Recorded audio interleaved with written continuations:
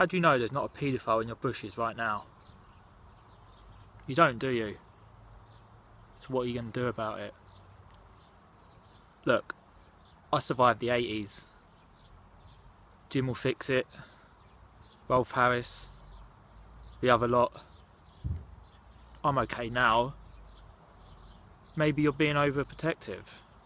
Maybe there's nothing we can do about the paedophile menace. Maybe it's misunderstood. I don't know. I don't have the answers. All I know is that I like hiding in bushes, and I'm not a paedophile.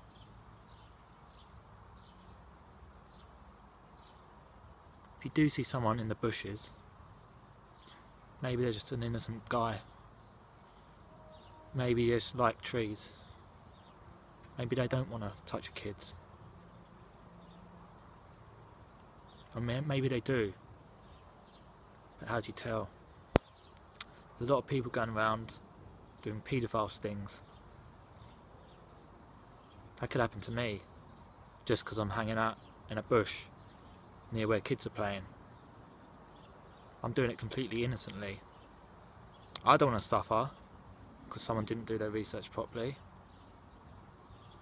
So next time you see a man with a beard and a hat in the middle of summer hiding in some bushes, try not to jump to conclusions, alright?